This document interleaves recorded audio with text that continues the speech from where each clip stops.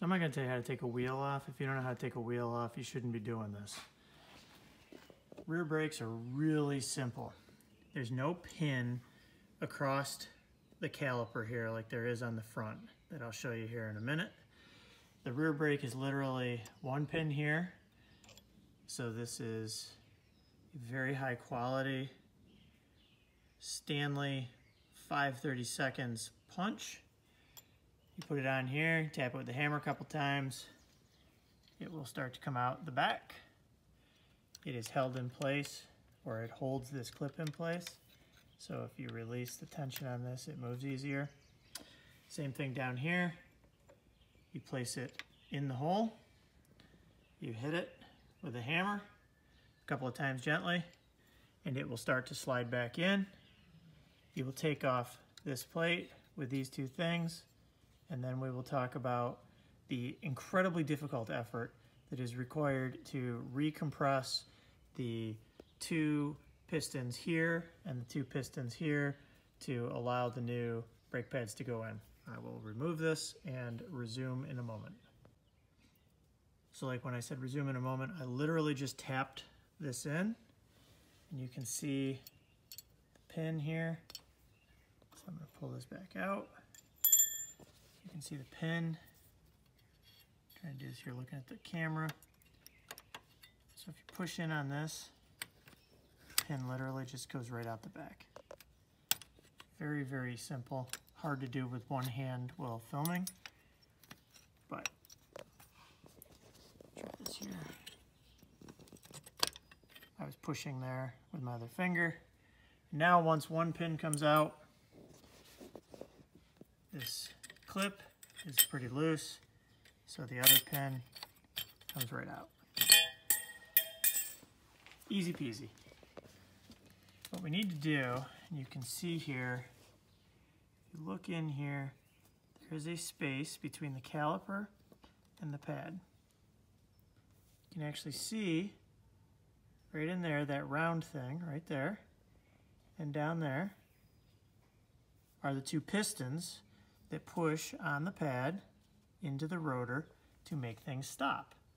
So this is where I would strongly recommend you go spend hundreds of dollars to buy some form of caliper compressor tool thing to keep the tool companies in business, or you can just squeeze really hard with your own hands like this. So you're going to push on these, you push in, and on these you squeeze out. So I just squeeze really hard, bionic man hands, push it really hard on the top, pushing really hard on the bottom. You should feel the pistons slowly move in, and you should start to feel your pad get all floppy in there, and they should come right out. So you can see the calipers pushed in nice, or the pistons in the caliper. So here's the thing. When you take your new pads and you go to put them in, they're going to go back in the same way these ones come out. So if you don't do this often, or you are slow in the head, I would recommend you leave these in here until you get the new ones, and then you know which way to orient them. But when you put the new ones in, if they hit those pistons in the caliper, then you basically put the old ones back in because they'll fit, and you do more hard pushing. And if that doesn't work, then hit it really hard with your purse, and sooner or later you'll get enough play in there that you can put the new pads in. So here we are. Take that bad boy out. Take my new one, and in it goes. Very difficult. If it's too easy for you, try doing it using a video camera like this on your phone. It's much more challenging. Make you feel better about yourself. So that's it. Now basically your pins and your clip that you took off earlier, these bad boys are going to go on. And I have no idea how I'm going to do this with one hand. Basically, if I can do this with one hand and not look like a complete moron, that's going to come in through the back. You're going to catch the clip on it like so, thusly. You gotta say thusly so you know you sound like you're really smart. And then you're gonna see that lines up in the hole.